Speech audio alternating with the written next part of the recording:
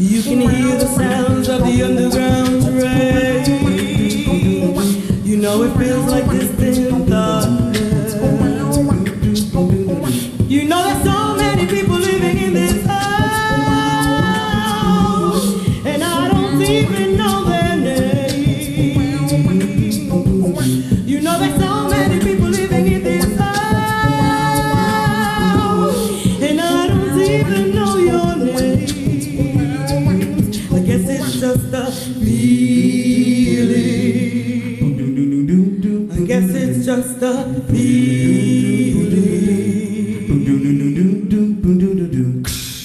Our officers arrived at the scene of a domestic dispute at approximately 2 a.m., where they discovered the body of an infant. The suspect supposedly became enraged about the true identity of the child's father and shot the victim in cold blood. I am confident that the district attorney will handle this case appropriately and push for the death penalty. Are there any questions? You, sir. I'm sorry, I can't answer that right now. You, ma'am. No, that's a stupid one. You, sir. Look, no further questions, no further questions, no further questions. Walls open, I can almost hear them breathing. If I listen, then I hear my own heart beating. Walls open, I can almost hear them breathing. If I listen, then I hear my own heart beating.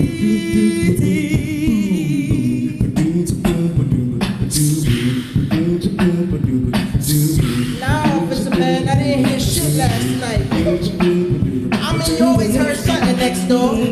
Friday night fights, and I ain't talking about Keith Lee. I mean, he used to beat his wife. Yeah. He heard that she was a freak on the weekend, and that shirt never stopped squeaking, and he wasn't feeling that. Personally, I think he loaded that gap for the big payback. Yeah. Put it through some old drug lord type torture. Killed the one she loved the most and watched her suffer. Now, this man, you bugging, man. I can't be no witness. Cuz I used to wax that ass myself when they first moved in, man. Even back then, that little baby never stopped crying. I couldn't even bust the neck till that little motherfucker kept quiet. What you mean I'm a suspect? Apartment 3B, so the baby had a broken neck. Now hell no, I didn't kill that lady's kid, man. Listen, I can't do another bid, man. Bid, man. Did you hear somebody crying? So what? A little girl was slowly dying. So what? Fake alibis I ain't buying. So what? The witnesses somebody's lying. So what? And all we really do is nothing. Nothing. You stand around and do Nothing. You talking shit and doing Nothing. You watching TV and do Nothing. Walls so thin I can almost hear them breathing. If I listen, then I hear my own heart beating. Walls so thin I can almost hear them breathing. If I listen, then I hear my own heart beating.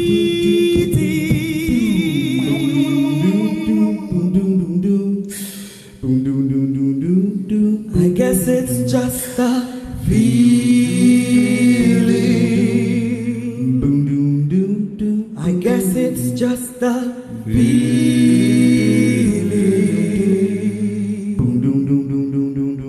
I guess it's just a feeling.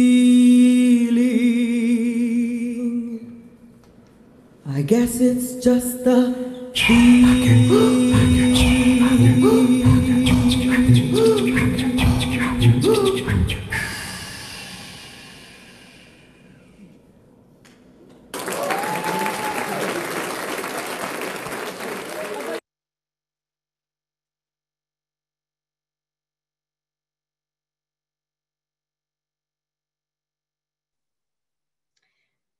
Welcome, everyone. Go ahead, Dipankar.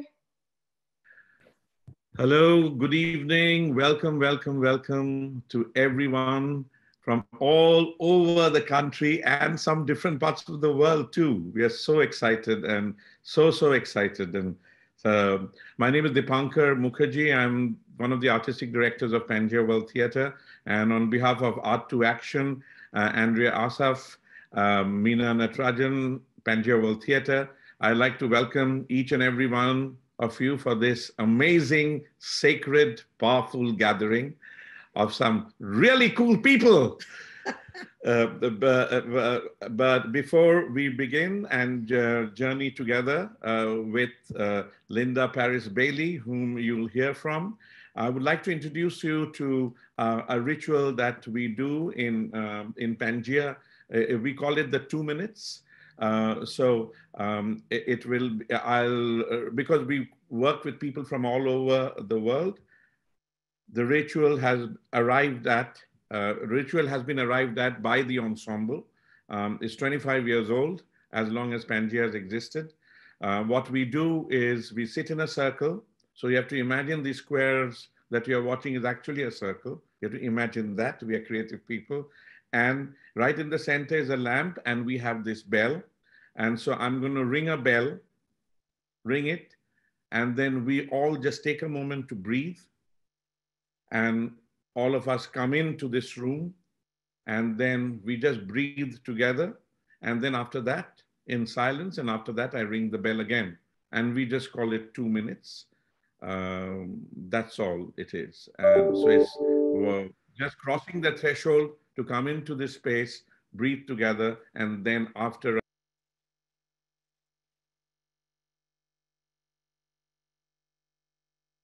permission and the permission of all the elders, I would like to begin our 2 minutes of silence.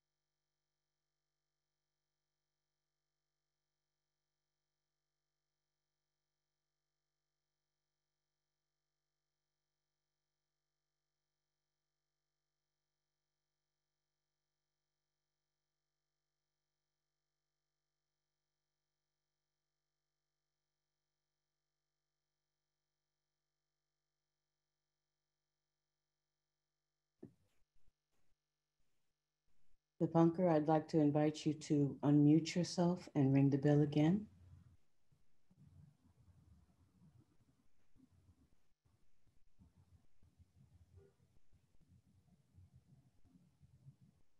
You're muted.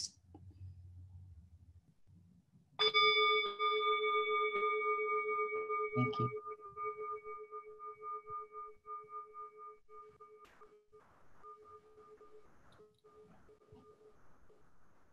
Thank you, Meena and Dipankar. That has been practice that I've enjoyed very much working with you. Thank you, Linda. Thank you, Dipankar. We're now going to give a little bit of introduction and framing to this session, and then we'll begin with our esteemed Directors Roundtable. Meena, would you like to tell us a little bit about the history of the Institute? Sure, thank you so much, Andrea. So my name is Meena Natarajan, and I'm one of the artistic directors. I'm the executive director of Pangea World Theatre, and I welcome everyone to this amazing place. I also just want to acknowledge that I am on Dakota land, and I use she, her pronouns. I'm zooming in from Minneapolis. So just welcome. It's so wonderful to have this amazing group of people over here.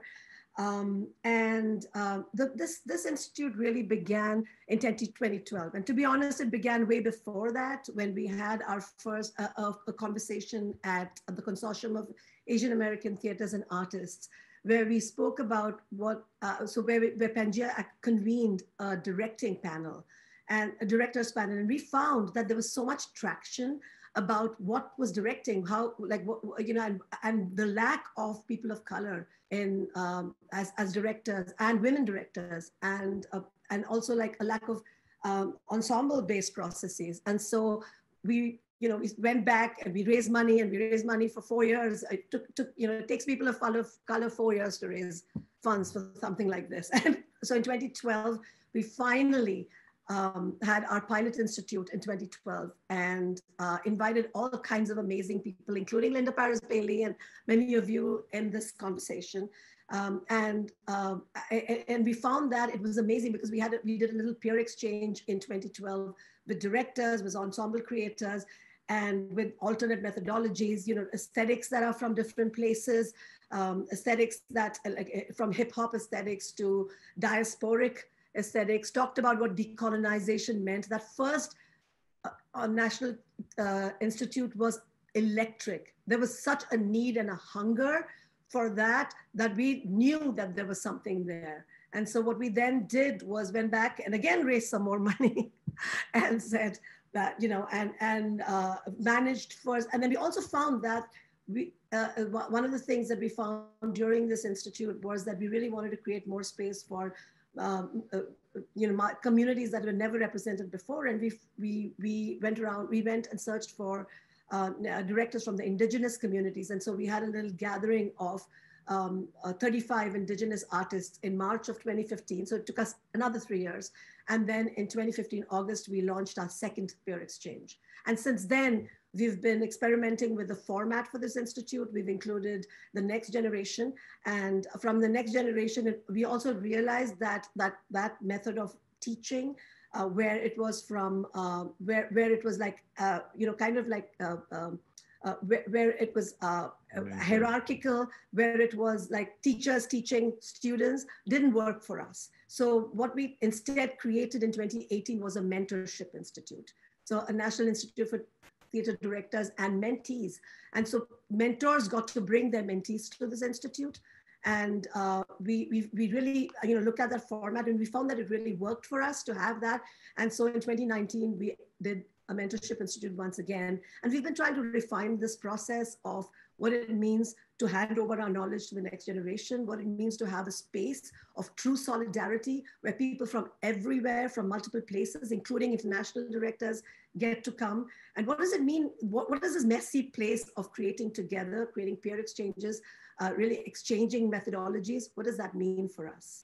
And how can we really serve the field so that there are more directors that are there are more people of POC directors and more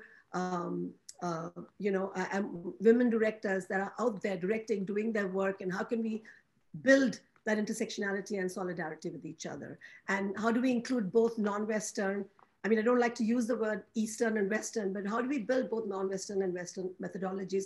And how do we decolonize our practices in the way that really reflects who we are as a community and how we build that deep relationality with each other? So those are some of the intentions of the Institute, and that's some of the history of the Institute as well. Thank you, Meena, for that overview. And thank you, Meena and Dipankar and Pangea World Theatre. I'm Andrea Asaf. I'm the Artistic Director of Art2Action.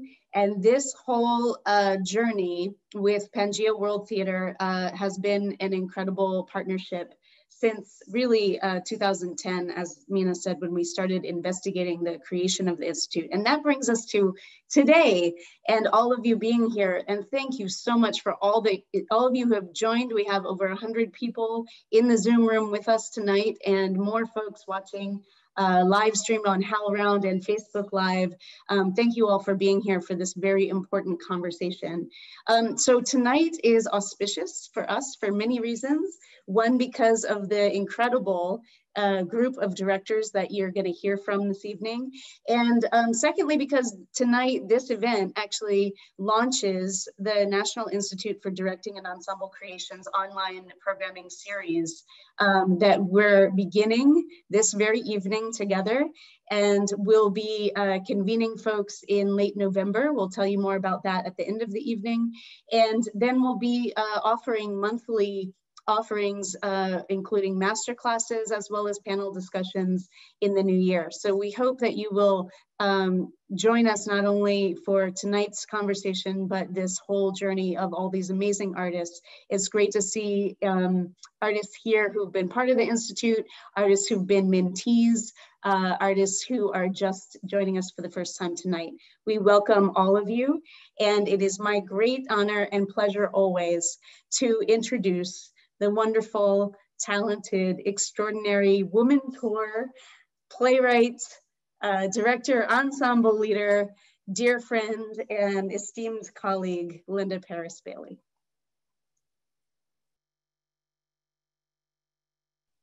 Linda, I invite you to— invited you know, thank you, Andrea.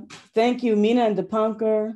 The Institute has been so incredibly special and I think stimulating in terms of our practice and the people that we gather with when we come to the Institute. And I'm talking about the people who are on this panel, who are amazing artists in their own right. You have Creative Capital awardees, you have Duke awardees, you have United States Artist awardees, and you have some of the most generous artists in the field. And that, I think, is what is highly important to me. I'm gonna start this session because this is a conversation. And we're going to, you know, have talk to one another. But I want to start with this quote from Ralph Ellison because I think it's really appropriate. And it may be in or out of context, but I want you to use it as the basis for the conversation. It says, some people are your relatives, but others are your ancestors. And you choose the ones you want to have as ancestors. You create yourself out of those values. And I think this panel represents the values of our ancestors, the values that we share moving forward, the definition of unapologetically Black directors. And I want to introduce them to you, or actually have them introduce themselves to you. I'm Linda Parris-Bailey. And I have been an ensemble creator actor with the Carpetbag Theater emeritus for 45 years. And I'm now the playwright and CEO of Parris-Bailey Arts. I think that I'm going to ask everyone to consider and name, if you will, or acknowledge on the panel some of the people, because if we were trying to name all of the people, we would be here each all night. And we don't have that kind of time. So I would ask them to share just some of the memorable and shoulders that you stand upon as you come as fine artists in this field. So I'm going to open up the introductions with just one more quote. And then I think, Sharon, I'm going to ask you to begin. But I'm going to ask you to begin because I'm going to use a quote from you to also stir the pot, if you will.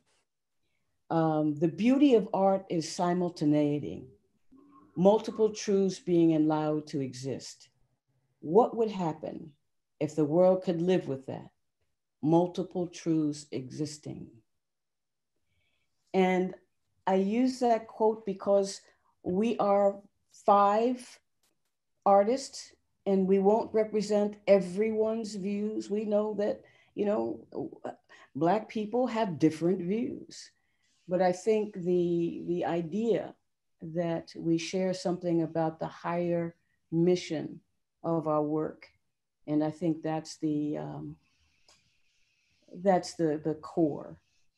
And before I hand it over to Sharon, I will say that there are so many shoulders that I stand on, including, of course, going all the way back to Howard University and my experiences at Howard, and the teachers that I had there, and moving on to my experience at Highlander Center with Jane Sapp. And I think there are going to be so many familiar names that I'm going to stop. And I'm going to ask Sharon to speak. And I think she's unmuted already. Are you? Okay. Yes. Thank you so much. My name is Sharon Bridgforth. I'm a writer and performing artist, a self-employed touring artist since 1998. I'm on Kisland in Los Angeles right now. I use she, I use all the pronouns, and really mermaid is my perfect fit for a pronoun. And I'm so deeply grateful to be here, and the depth of my gratitude, it will take a long time for me to express it. So I just want to say thank you to each of you for all that you've done for me over the years. I feel like there's a way that I'm here because you all in various ways have helped me, have inspired me, and have been there for me. And I will name additionally just that my family, I'm still trying to tell stories as good as them. I will never be able to do that. But that simultaneity, it's making the gumbo, it's like we stir in the roux, baby. And I have to also say Lori Carlos's name. Thank you.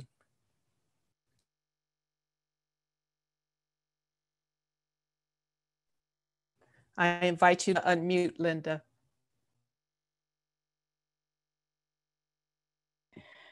Stephen, would you like to share next? Yes, I shall.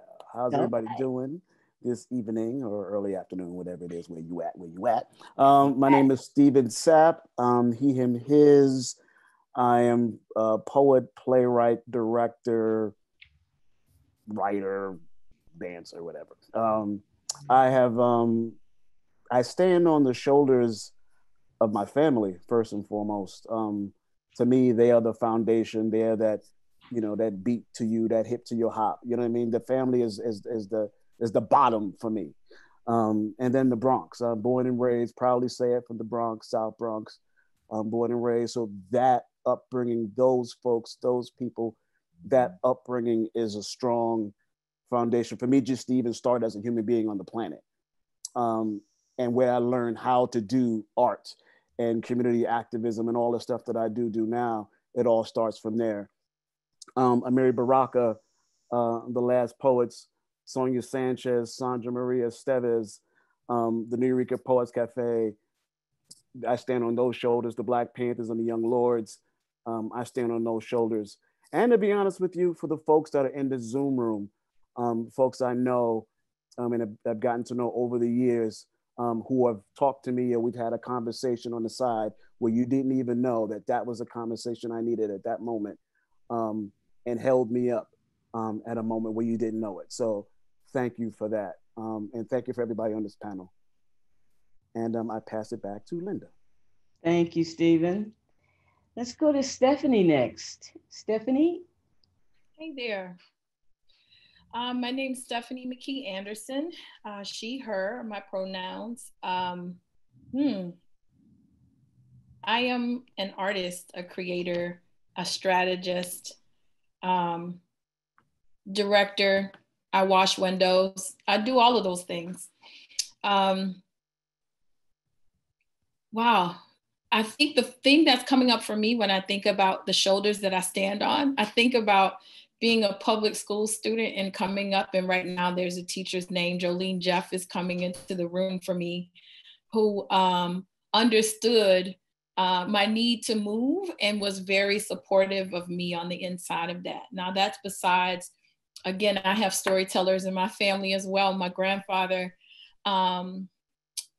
D.K. Cooley, Dorothy Cooley, the obvious, John O'Neill. I stand on those shoulders of John O'Neill and Doris Derby, of alternate roots, of HBCUs and marching bands, of Carol B. Bell, of Willa Jo Zoller, and Steve Kent, just to name a few. Besides all of the people that are here, that, you know, I got a nickel, you got a nickel, together we have 10 cents and we make something out of it.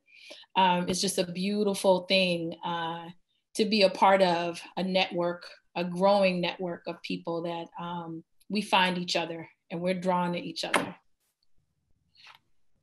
Thank you, Stephanie. Lou, you get to bring it in. Thank you, thank you. My name is Lou Bellamy. I'm speaking with you from Minnetonka, Minnesota. That's Dakota and Ojibwe land. I am founder and artistic director emeritus of Penumbra Theater Company, which is 44 years old. I was trained by Horace Bond out of Louisville. Horace went to IU and came here to teach at the University of Minnesota. And he was very influential for me. I was raised by women, strong women. And it gave me a particular perspective on life that I'm really happy to have.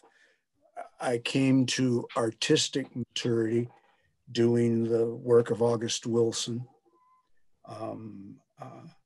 But I've been fortunate to have had in my life always what I guess I would call an adult, but someone who would recognize something in me that I didn't see in myself and say, boy, you got some meat on your head. Why are you acting such a fool? Come on over here and walk on this way, you know? And I've been just so very fortunate that those people have come into my life at just the right time to make such a difference for me. And I try to pass that on. I've been a teacher for 50 years, a student for longer.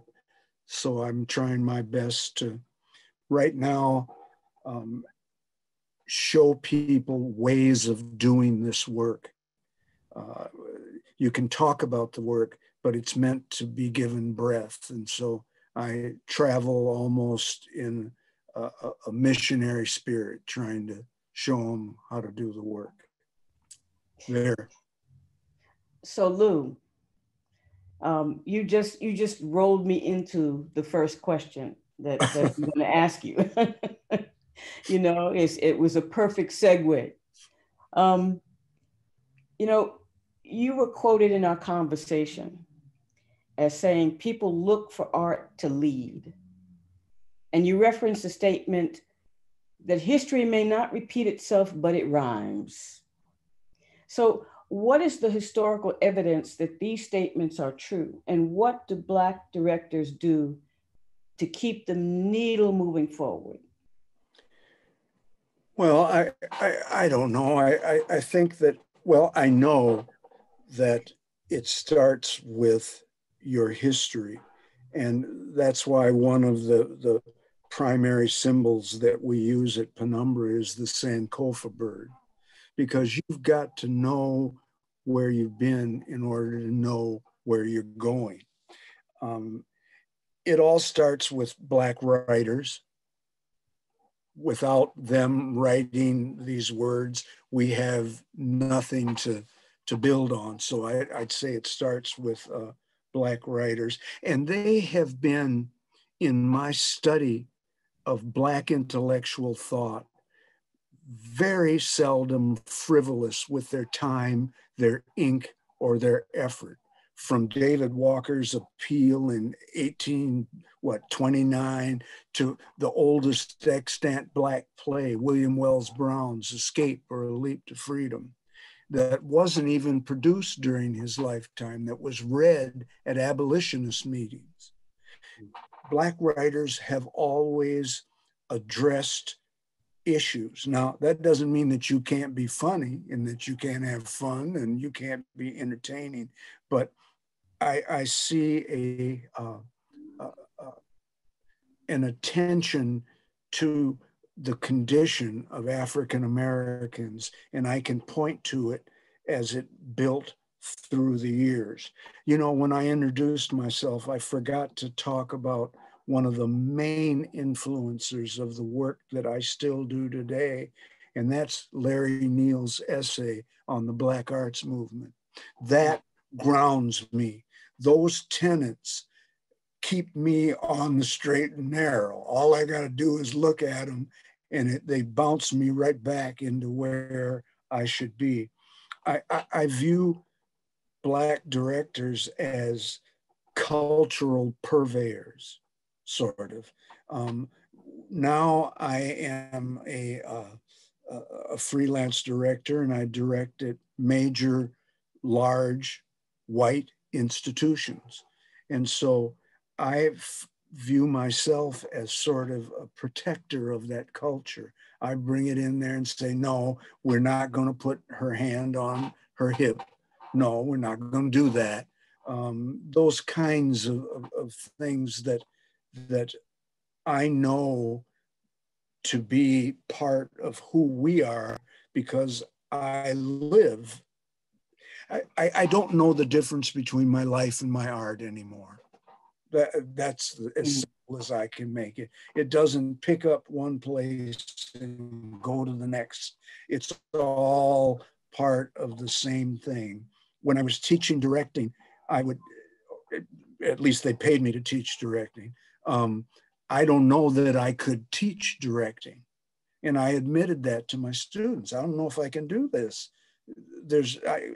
But if you follow me around, I think you may learn something. And fortunately, they followed me, a few of them. And some of them have done very well. Okay. Yeah. So I don't know where we are on time, but doing great, Linda. Okay, is there anyone else on the panel that would like to speak to Lou's statement or the question in terms of, you know, what is the evidence? And I think certainly in my experience, you know, that Black artists tell Black stories, Black directors, you know, direct Black stories.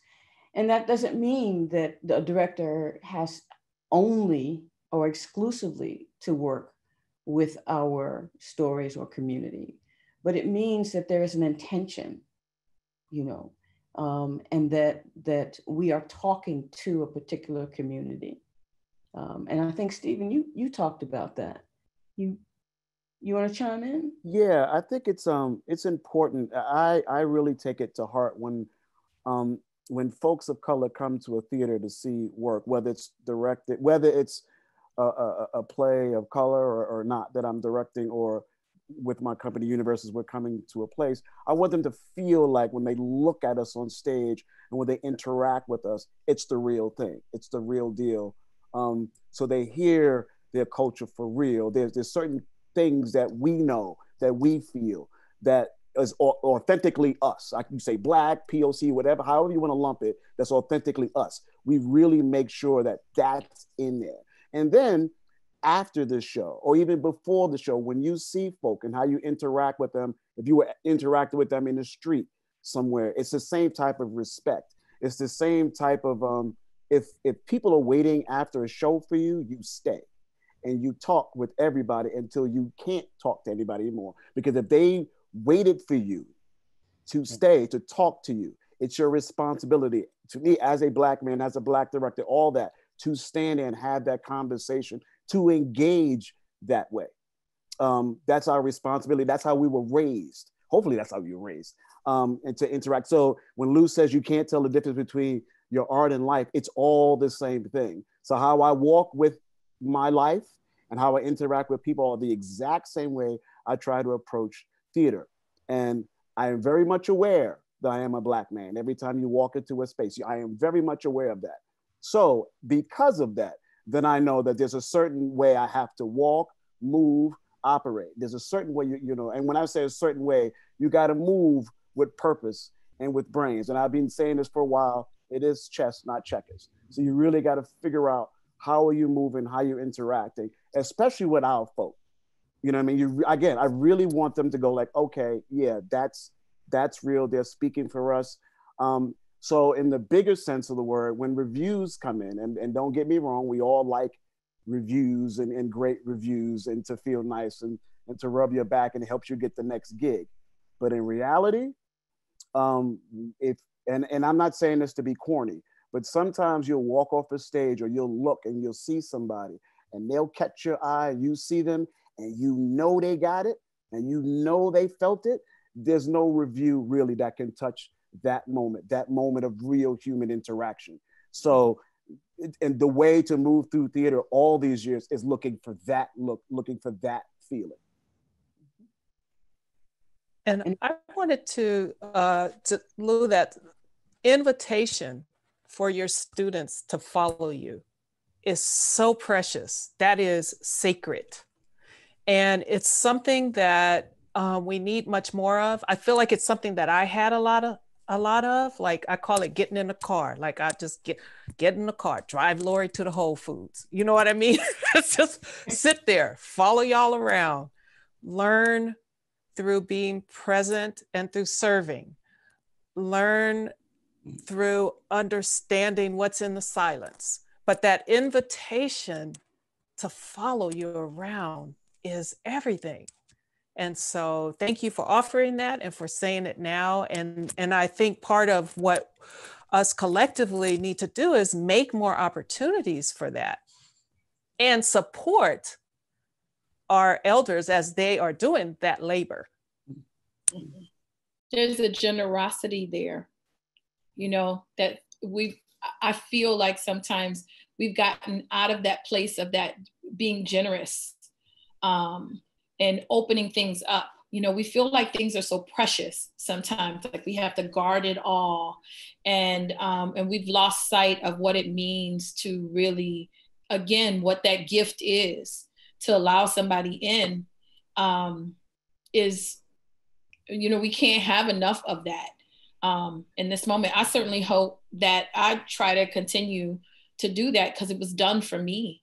And it has actually really kind of helped to form the work that I do and how I move in the world now is because of that. So it's a giving, a continuous, it's generational. If I do it right, hopefully it will be generational. And it's intentional. I shared, I think, a story about me being in Howard and being in a writing class with John Oliver Killens, and him inviting us, his students, to his home where his wife served us food because we were hungry students, but it was, you know, it was a reception at the home, and it was a place where we could sit and talk and have intellectual discussions. And I think the need for that, and I think we've all experienced this, and that generosity is a part of, I think, the legacy of Black directors. So Sharon, you just opened up another question. And I'm gonna move us around a little bit, but so, you know, people are saying now, right, in 2020, 2019, that like, this is our moment, you know. And I wonder if that's true. And if that's true, well, what do we do with this moment? And how do Black directors fare in various spaces and in intersectional spaces? What what do you think we ought to be doing in this moment? I think supporting each other. So for instance, everyone on this panel has founded, is running an institution, is serving the community. Support them, support those institutions. Money, time, pass on the word, show up for things. Support what is existing is a great opportunity. I think also this is a powerful opportunity to peel away what Toni Morrison calls the white gaze from our work. Peel it away. We are shapeshifters. And so shape-shifting is something that is part of our magic, but making ourselves small, trying to make ourselves understood, trying to fit, et cetera, et cetera, et cetera. Let that shit go. Unpeel that white gaze from your work and from how we are with each other and from what our definitions of success are, and make our own shit. They need us. So I think that means that there is a lot of healing to be done. And we can help each other do that. I think searching for ways to love more, searching for ways to be present with each other more, searching for ways to tell the truth more deeply, searching for ways to expand what we even mean when we say Black, you know? Let's include the diaspora. Let's talk about the continent. Let's look at class. Let's talk about, genders and sexuality. Like, let's tell the truth and figure out how to love each other in the process in our own way. And I think naturally, organically, what that does is it makes spaces for our audiences to come, because we will truly be reflecting them more. It, I think, organically makes this moment, which is a powerful moment, something that could be systemically sustainable and thriving and not just passing in the wind. And I think it helps us to stand in, with authority, the brilliance that is our inheritance. And so I think there's a lot of information that is part of our blood memory, that is part of our familiar practices, that is part of our natural impulses. And a lot of those things get shut down because we've made ourselves small a lot of times trying to survive. That ain't shape-shifting. Shape-shift, goddammit. That's what I got to say right now. I'm keeping that one, Sharon. Shape-shift, goddammit.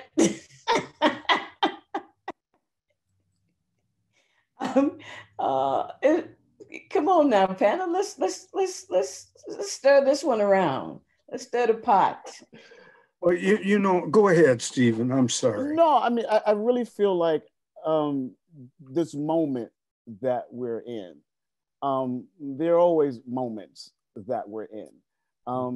The wheel has been invented before, it's like, and it's rolling. So this time that you're in is, yes, there's institutions that the doors are opening and people are getting hired and things, and that's a beautiful thing. Also, though, we don't necessarily need to function and move within those institutions in the same way we're trying to get in those institutions. For example, for UNIVERSES, my company's been together 25 years. We have managed to, all these years, we deal with regional theaters, community spaces, college space. We move around all over the place. We don't completely give ourselves over to any institution. We work in partnership with. And I had an artistic director once jokingly said, when we have conversations about, he's like, you're a hustler. And at first, the first time I heard that, I was like kind of insulted. And like, what do you mean, hustler? And then when we would talk and we became friends, I began to understand what he considered hustling, as being a hustler, as what we do naturally anyway. how we move around and shape shift in spaces, and how I'm going to deal with you for this amount of time, and you for this amount of time, and you for this amount of time. So yes, it's a beautiful thing that these institutions are now opening, but I'm gonna keep it all the way funky. For those of us who deal with regional theaters, you know, you're dealing with a board. So if the boards don't change, you're still gonna keep running into a brick wall. So know that when you're walking into that room, but also know that we can have and move in our own way. We're smart. We're really, just in terms of, think about all your friends and who you know and who can do what where. You know what I mean? You can move around outside of this system, outside of the box, so to speak, and not get caught up in the box. And that will keep your work liberated. And yeah, some things do better than others, but this will keep you free and liberated to do exactly what you think you want to do. And if you're really, really about it, to really kind of do that work. You know what I mean? Like, there's one thing to be able to get produced somewhere, and we all understand you get produced somewhere. Once your show closes, it's over. So how are you going to continue to move around and continue to work and not necessarily be reliant on institutions to keep moving you forward? Lou, you want to come in? May I? Yeah. I totally agree with just all of it. And I like the insouciance of it. You know, it's just that standing up. It's a good thing. I think that institutions, I would like to trouble that a little bit with you, Steven, and talk about what kind of institutions. Because like right now, I'm working in the major regional, you know, that sort of circuit. But I know that Black institutions are the ones that house and keep my art, my culture, and so forth. So we've got to make sure that they're strong, because we'll go. You know, I'm 76 years old. I'm on the other side of that stuff, you know. So fortunately, I hope left an institution that'll continue that sort of work. Integration destroyed Black institutions. We look at historically Black colleges, you know, we look at many of these things that we developed to take care of ourselves, sort of one way with integration. So I think that we've got that special need to keep these institutions healthy, because they're not going to push you to homogenize the work, to pull it apart. We're going for the center. We're trying to be Black as we can be with this work. And they're trying to say, no, let's make this available for every, you know what I mean? So those institutions are where we can go to preserve and get as deep into that as we can. Well, to come back, I really think that those, when we're talking about institutions of color, yes, of course, we need to support and be there for them, and to be there for them first. You know what I mean? If you go to a city and you get 2 calls and one is from the big institution or this, and you get a call from over here, what call do you take? You know what I mean? And to really take it seriously. Like for me, it's like, well, there's this much money and there's this much money. We could figure this money out. You know what I mean? Like, all right, it's this, but, you know, feed us, you know, cook us a meal after a show. Like there's different ways of making that work. When I'm speaking about institutions, I'm talking about, you know, obviously the major white institutions that we are trying to get our work in and that we're trying to get artistically validated for being there.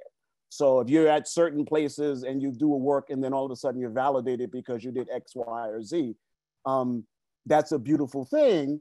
But again, I like, you know, as far as institutions are concerned, and talk about predominantly white institutions, if you're dealing with them, you deal with them as much as you want to or can, or when you're sort of the hot button at the moment. And we know that happens too. You'll be hot for a year or 2 or 3, and then things shift. How do you continue the work, and then having a company, keep that company fed and to move around? And for us, we found ways where if we're not going to do a regional theater, a community organization can call us. Yeah, we can't do all the bells and whistles. Give us 5 microphones and turn them on, and you'll get the same show that the big institutions would have got. And we always make sure for ourselves, we're doing the exact same show. So in that regard, keep yourself fluid, being able to understand what it means to be inside of a big institution and being able to produce yourself on your own and move around in both circles. Mm-hmm. Stephanie, do you have anything that you'd like to add? I'm over here in Amen Corner because we would be one of those small institutions. Junebug would be the institution. I remember, Steve, one time there was a moment we had a conversation about party people, I think, and about how it was wonderful production. And you were like, we did all the bells and whistles with it. And now it's so expensive that we're finding people to pick it up. And then on another note, it was people that were brave enough to take on the subject matter of it. I'm like, well, subject matter, like, we're not afraid of that. We're not afraid of that. The price tag is another story. But speaking as one of those organizations, I think that has been the beauty of what it means to be in community, right? Is that we're able to understand the ebbs and flows of money, and we're able to work things out with, it's the thing that you feel is heart-centered and it's important and it's my people and I want to support them, and we figure it out. Junebug is a product of many ebbs and flows inside the economy, and we're still here because we've had people to be very generous. We're still here that in times when things were good, we were able to be generous. And I can't state that enough. Like, we have to figure out ways. There are times when there have been people who are powerful enough that they can drop your name inside of a room and you don't even know that there's an award that you're getting because somebody else dropped your name inside of a room. That is the power that folks have. And that has happened to both Junebug and for me. Not for nothing, it has been a bunch of powerful Black women in philanthropy that are responsible for helping us to dig ourselves out of a hole. Bunch of Black women in philanthropy, surprise, surprise. So, I am exactly that product from that type of generosity. And it's something that, it's not new to us, right? This is the thing that is, there is the stuff that you're training and how you're taught, and then all of that work. And then there's the stuff that is just your mother tongue.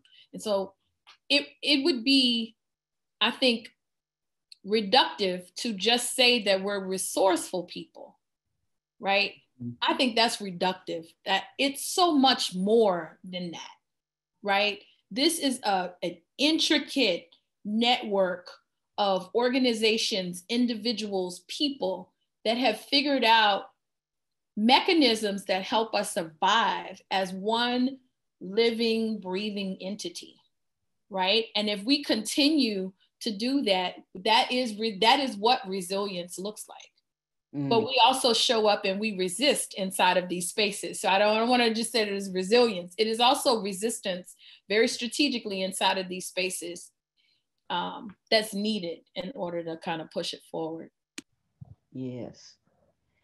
So Stephanie, you have the next question, but I'll give you a minute by just sharing, in any moment in the way that I kind of look at things. And I've said this in many meetings, and I think that life really is a spiral, and that we are going to hit the same point on several occasions. As you go around the spiral, you've got to hit the same point. But I think that what happens is we are further along, at least that's what I hope happens. So when I see this moment of, added resources and people believing that Black Lives Matter, and that voice becoming louder.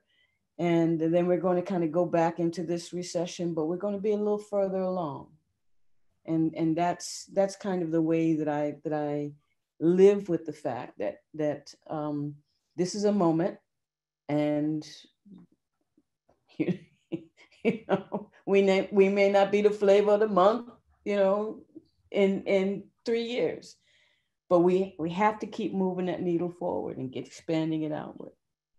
So that's me. So Stephanie, in our pre-meeting, and to be perfectly clear about the fact that we had a conversation with each other, and these questions actually came out of that conversation. And you spoke about the generational bridge, and that you were in the bridge generation. And what is your role as a bridge in the generation? What's your role in the arts? What's your role in organizing? And what's your role in love? Because you talk a lot about doing things in love, with love. Mm-hmm. What should we be doing with it? What's the role of the bridge, and how do we make sure that it's, it's held up? Well, so I thought about what it means to be a bridge as, we were going through that transition in leadership there at Junebug. And I had a very close relationship with John. So we were able to talk, really sit down, talk, have our Monday musings. And if you know John, he had a lot of things he would be musing about. But at the same time that was happening, there was also this growing network of young folks that were coming, that were new, some new to New Orleans, some had been there for a while. And so I had there were two generations and different ways of doing things. I felt like I was caught in the middle, because on one hand, I feel like I probably connect more to baby boomers. I don't know why that is. I think it's because when I grew up, I was just around a bunch of, my grandmother, my aunts, as the firstborn.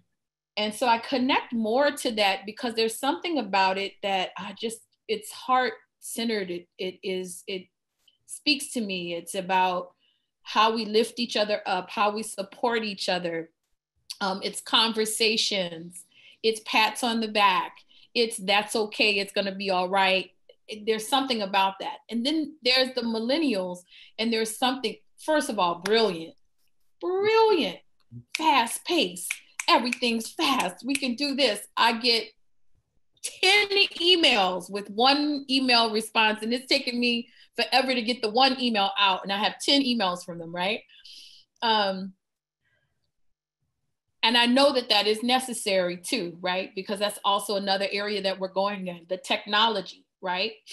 So sometimes I feel like I struggle with that. But one of the things that I saw was there seemed to be a gap in understanding that I felt like I was filling in.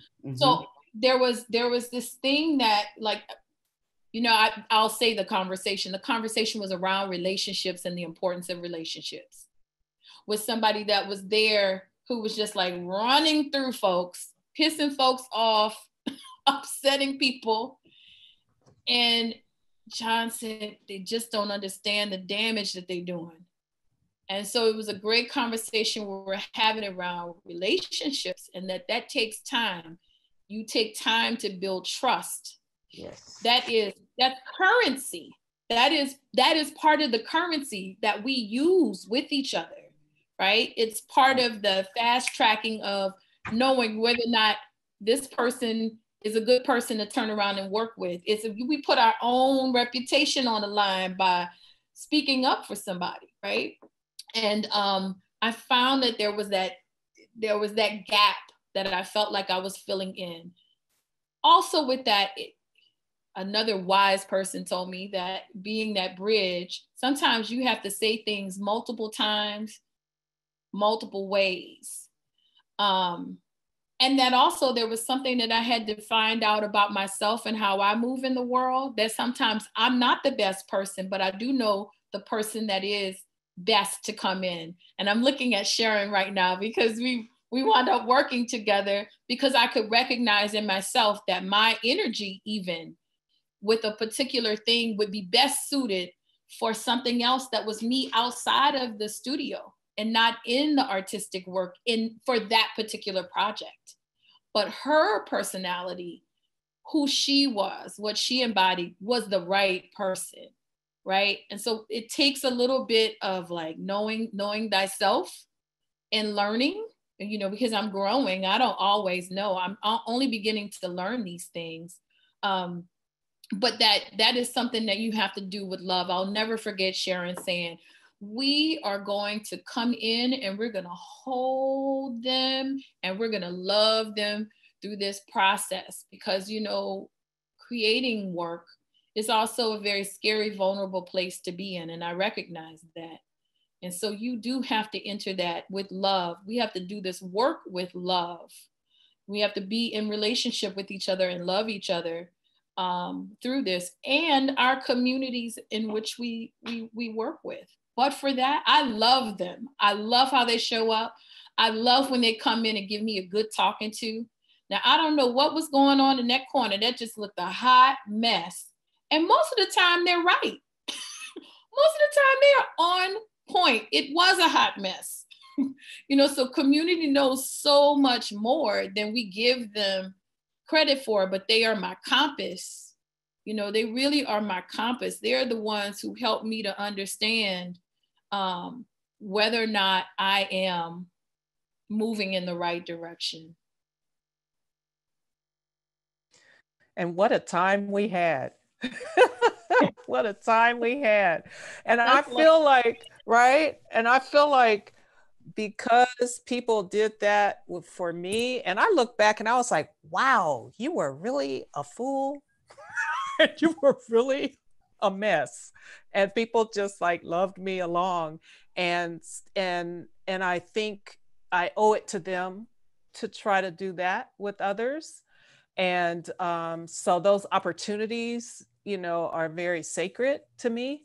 And also I see now too, how it's really a circle, because then we all just end up learning and growing and expanding. But anyway, what a time. Thank you. Yeah, you know, I'm just, go ahead, Steve. I see you bobbing in your head. And no, I mean,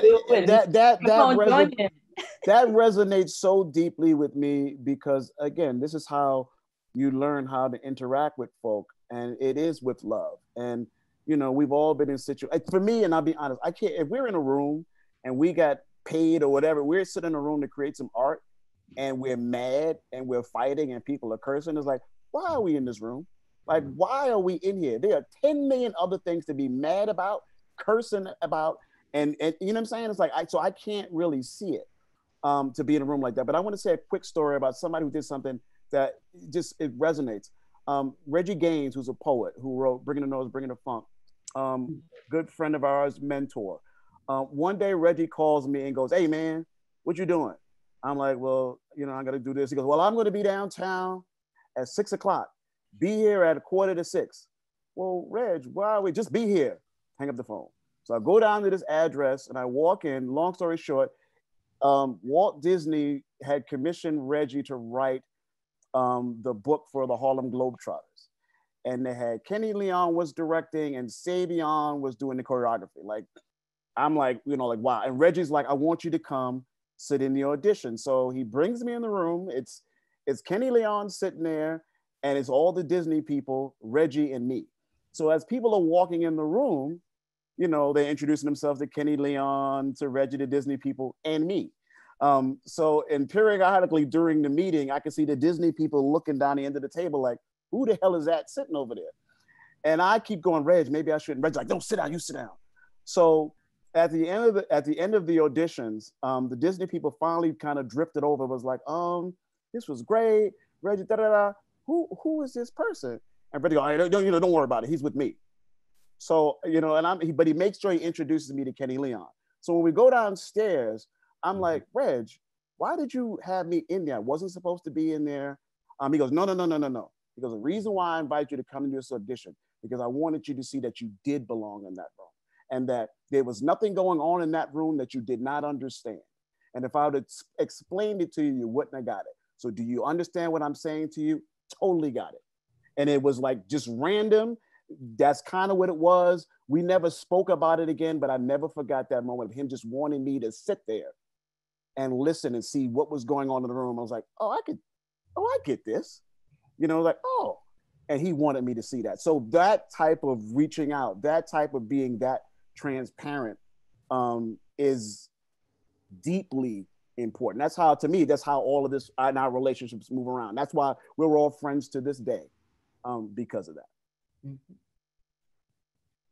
Lou, did you want to add something there, or? Well, I just, it resonates with me, especially building that capital and these intersections of people. I remember the first directing job I got at a major regional. I didn't know what a contract should have in it. And August gave me one of his contracts. Of course, he'd blacked out all the money, but you know, he let me know that capital that you build, Stephanie, that you understand when I hear you talking about it, is just so important. It's important for audiences, to build your audiences. I remember we were doing a show we had a talk back after we'd done a show with blackface in it, where someone blacked up on stage. And that is,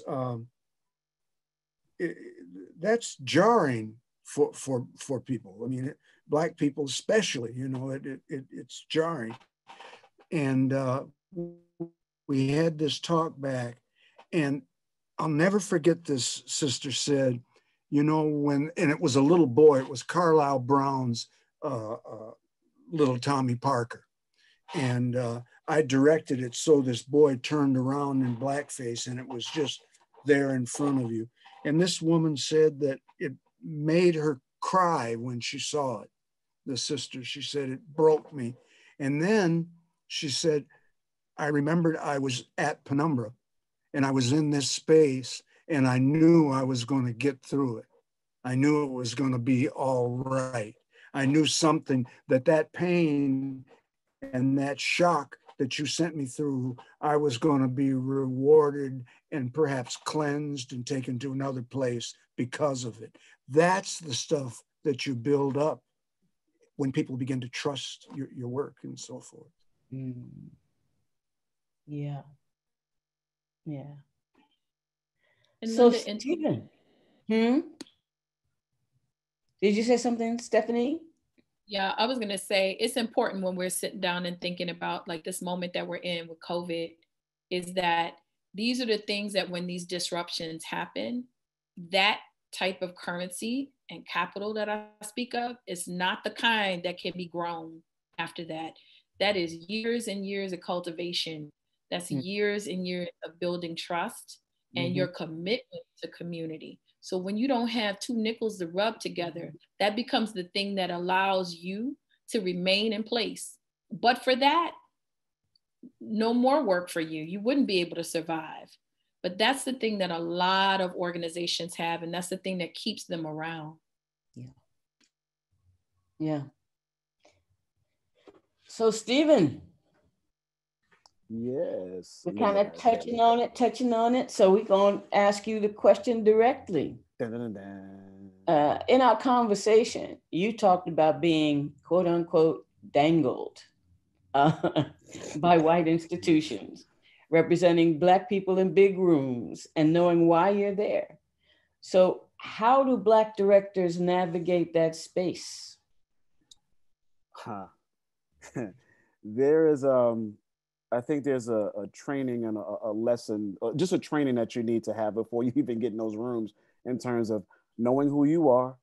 To me, having traveled and sat in rooms and listened to how budgets and things are dealt with, and it not be about me, just to kind of be in the room, a fly on the wall.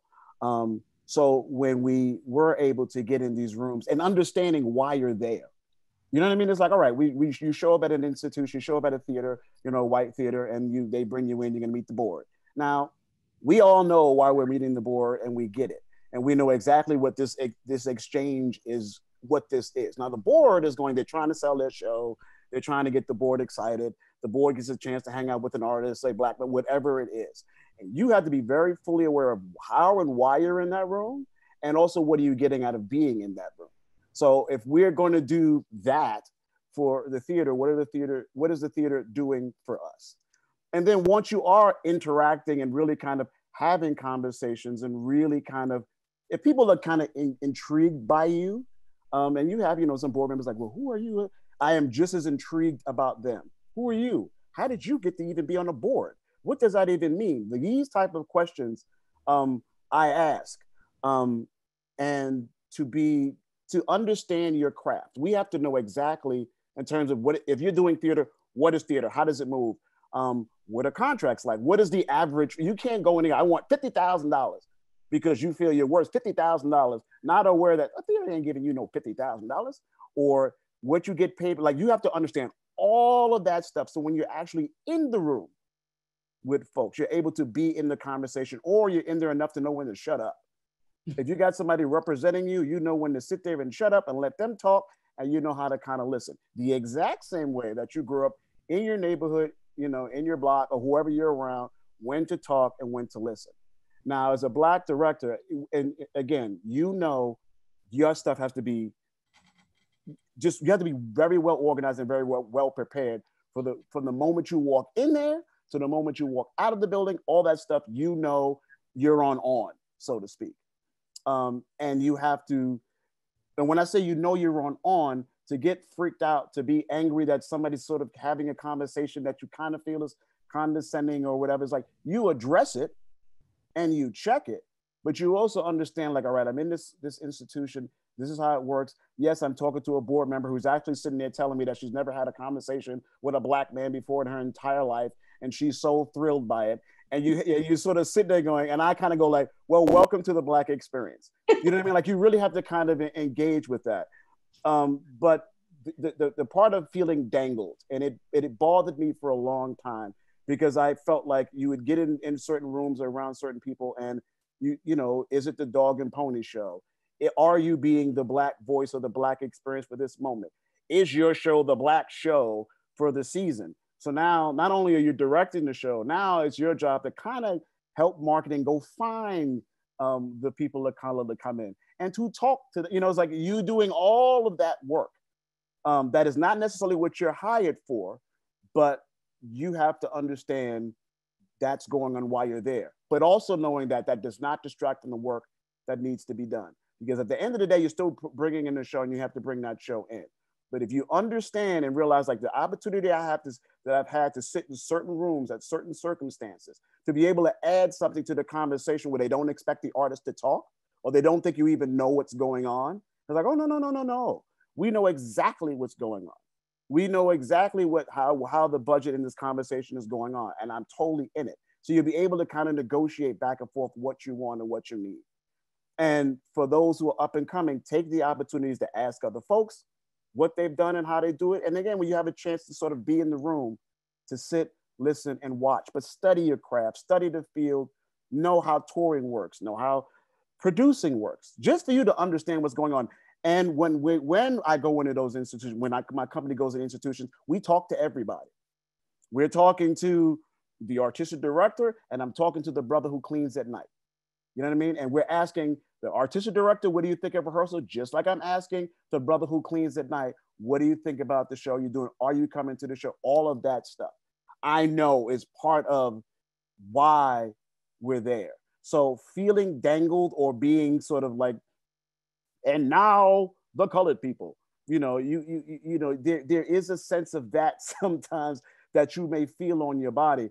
But because we were battle tested through our community and performing at every community center, hole in the wall, prison, all that stuff, building all the way up to standing in front of a board of directors talking or performing in front of a predominantly white institution, doesn't move me.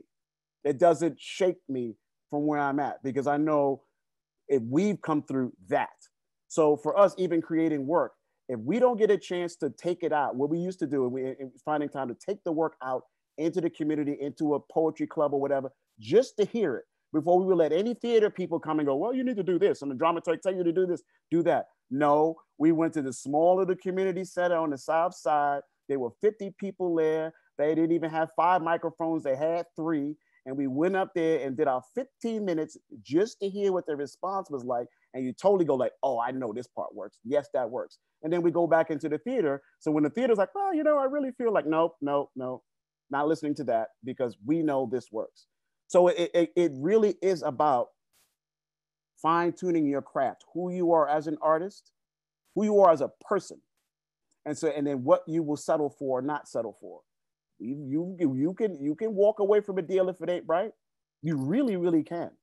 You know what I mean? And you don't have to take something that you don't want to take. And then if you do take it, know what you're selling yourself for, if you're selling yourself, and what you're fighting for when you're in there, and how to fight, and how those institutions fight, how they deal with you going back and forth. So all of that is just being sort of battle tested and being on the road and really kind of learning. And to be honest, listening to you, Linda, you know, talk to us. And you've talked to us numerous times over the years, and not even realizing that those 15, 20 minutes, an hour is like, those are nuggets. Got it, put it in my pocket. Talking to John O'Neill, got it, put it in my pocket. Talking to Plegonis in the Bronx and listening to Alavan and Rosalba, got it, put it in my pocket. My uncle, who don't know nothing about theater at all, sit there and talk to him for an hour about life and what I'm doing, got it, put it in my pocket. All of that is going on in a room, in a theater when we talk to them. And you just figure out where you fit and what tone is needed when. But you want to be in those rooms to understand how this thing really works. There's those, you know, we come from here and then also dealing with abundance and all those different levels of it. And how you interact, treat them both the same way. So how I'm talking to a smaller institution is the same way I'm talking to them and what I'm asking for. We know each one has more money, but we're coming to it with love. It's the institution or whatever who's going to make it go left. And then it gets real. Is that enough? Did I cover it? Yeah. You know, and I am struck, and you can see it throughout the panel, by the tremendous generosity of artists in this work. You know, we tell stories for people, and we tell stories,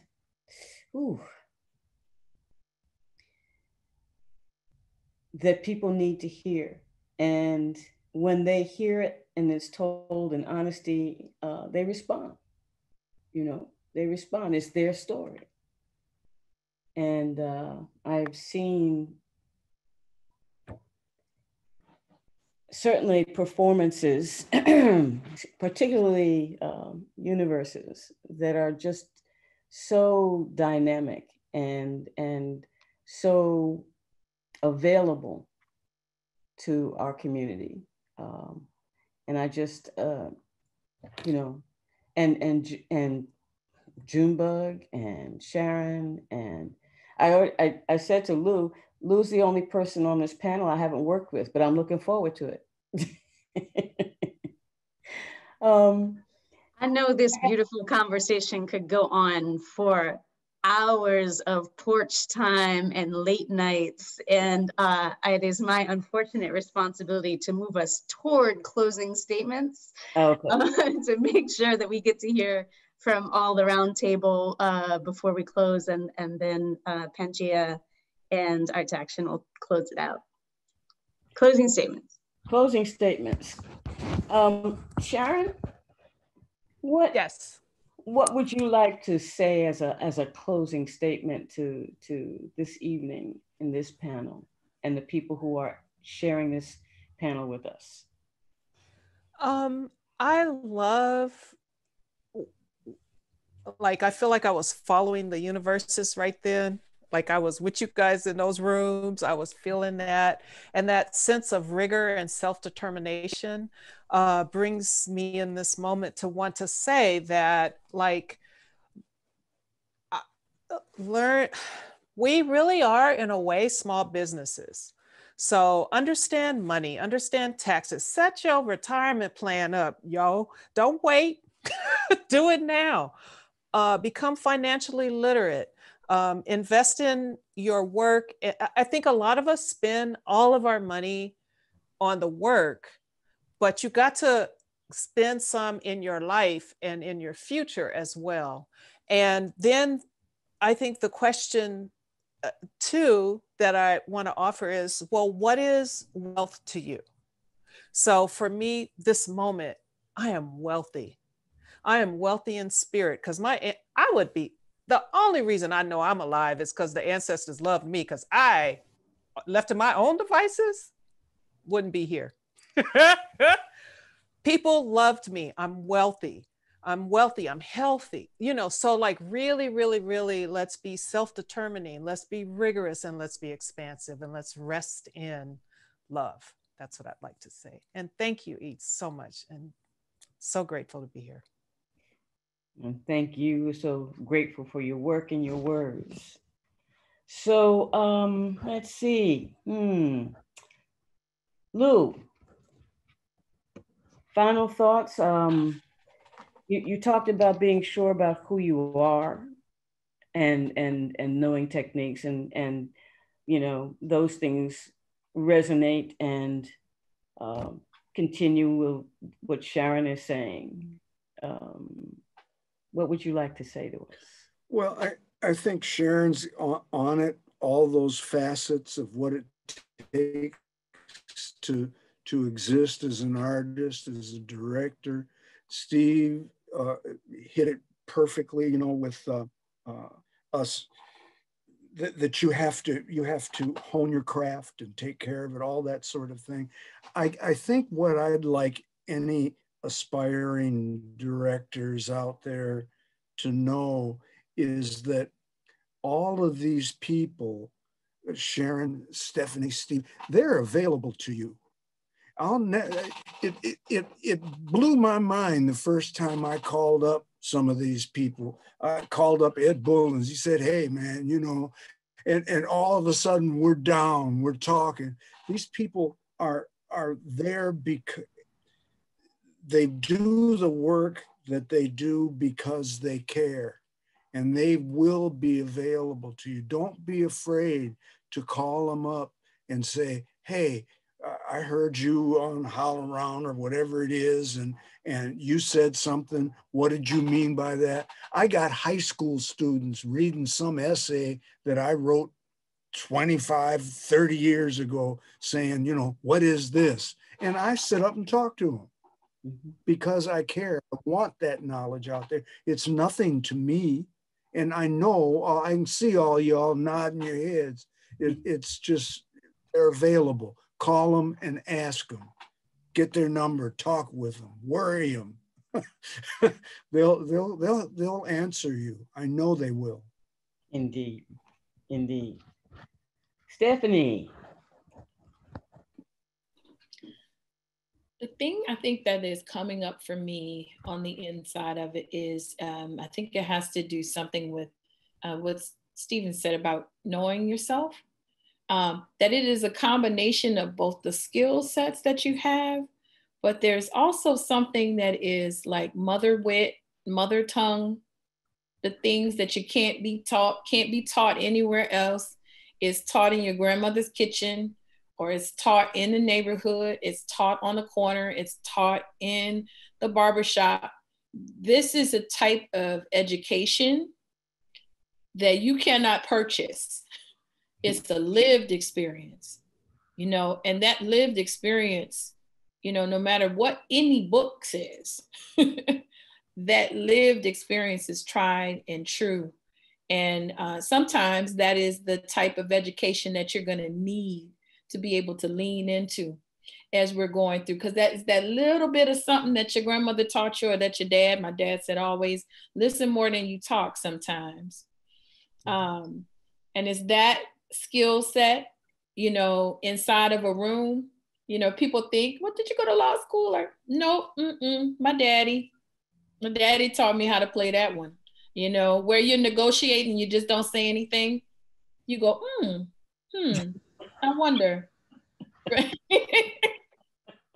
That didn't come from school, that came from dad. And I think that that's important for us never to abandon that, to think about that as well. to hone your craft, to always remain open to being a student, and to never forget where you come from. And I think that is so much of what I would describe as our Black aesthetic, you know. Steven, you get to bring us home, brother. All right. I think the big thing for me is it's the work. And when I say the rigor that it's going to take to bring with the work. Now we've talked the love, all that stuff, and then there's the rigor, the work, the real work that needs to be done. So you're prepared for moments when they present themselves. And also knowing if you're going to be in the craft, know the craft. When I first was like, I'm going to kind of do this, I would sit in the library and just kind of go through theater books just because I just needed to read them, just to kind of know what was going on. I learned about Black theater and Black theater directors just kind of picking up books and thumbing through it. American Theater Magazine, used to buy it every month, read it from cover to cover, just to know who the players of the game was. So when we start bouncing around the TCG or whatever, I know who's in the room and who I should be talking to.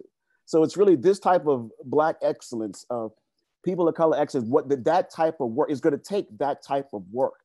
The one thing I always took pride about UNIVERSES was that I always say, no one's going to outwork us or hustle us. We're going to work.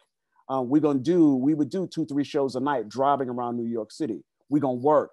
We're going to be in a room rehearsing till the theater people go home, and then we're going to stay an extra 4 hours. We're going to work. So that type of work, that type of, because we want it, right? And so that type of work, that type of energy that it takes to reach levels that you're for yourself. So when you're in the room with other folks who are also at a level, it's like, yes, I am prepared to be in this moment. I'm even prepared to have this conversation right now because of the work that I've done. So the journey that we've all taken to get here, it's a beautiful thing to see because we all know it was work that got everybody in this room here. That initial spark that popped in me when I was a little kid is still sitting right there. And I'm so happy that it hasn't gone out. It's had water thrown on it. You know what I mean? It's blown in the wind a bit. You see it getting, the wick has gotten low, but when I really dig deep, it's like that person's still there. And that's what you try to bring when you're working with folk and to the work itself. When you're alone by yourself, that bring it to the work. Thank you, Steve. Well, I think it is about that time. Linda, any final word from you? The conversation has been so rich, that the only thing I can say is that I am grateful to be in the number. And, at the top of the show, when we talked about, I tried to kind of step back and not name names because there were just too many, but, Robbie McCauley. Oh, say yes. it. All right. Yes, Robbie. Yes, John Robbie. Steven Sapp, Jane Sapp, and I've been thinking a lot, particularly since I heard Chadwick Boseman's address to Howard, graduation. And I'm a Howard grad, and it touched me, and I remembered all of these, the Ted Coopers and the Ron Truitts and the, Linda Gravats and the Charlie Browns and, just people. And I want to honor them and to be as good as they were at passing on the permission to be artist and to be fully artist. And not to remove ourselves from the world, but to be fully a part of it in all of its struggles. Thank you, Linda. We are honored to have you here, and Sharon and Lou and Steve and Stephanie. Thank you all for being with us tonight and sharing your brilliance. Mina and Dipankar, you want to close us out with a few words? Just want to say we must have done something right in our past life for this evening to occur like the way it went. Thank you, Sharon. Thank you, Lou. Thank you, Steve. Thank you, Linda. So grateful, sending you love and energy. You taught us so much, and we are so grateful. Yes, Thank you. you. Thank you. And I just wanted to also say that we wouldn't be able to do this without our funders. The current funders are the Mellon Foundation and the Doris Duke Charitable Foundation. And our past funders have been First People's Fund, CERDNA, and Nathan Cummings Foundation and the NEA. So thanks to everybody who supported this effort along the way. Really, really appreciate that. Thank you to everybody who came today, because we couldn't have done this without all of your presence. And thank you, everyone. I am so grateful. Like, I'm leaving with so much love in my heart because of the words that were said tonight. Thank you. We just want y'all to know that this is a beginning of a conversation. And please mark your calendars now. We are going to be doing a weekend-long convening in late November 19th to the 22nd, a virtual convening of all prior Institute participants and cohorts. Y'all invited, y'all come, and we will be live streaming some public sessions with HowlRound. So please stay tuned. We do hope you will join us and give some love and gratitude in the chat for all the amazing participants this evening. And we're gonna play out with some music. We came in with Universes, and we're gonna go out with DJ Cotton. Thank you, HowlRound, and thank y'all. Bye, bye. Bye, thank you. Thank you. So much. Directors Institute, Pangea World Theatre, thank you, Andrea.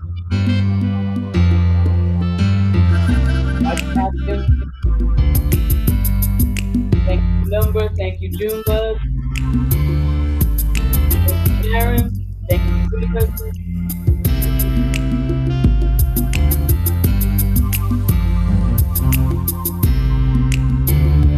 All of them.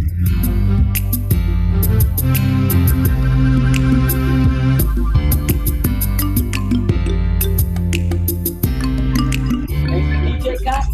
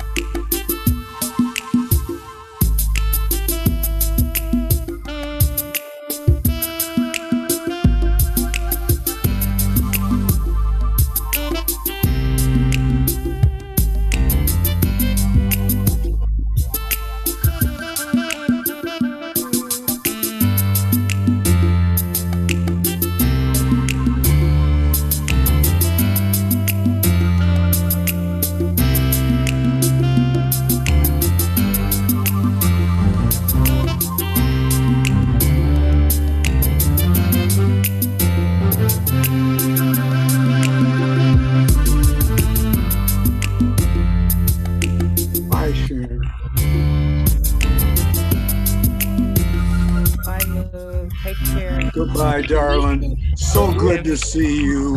You too. I love you. Thank you.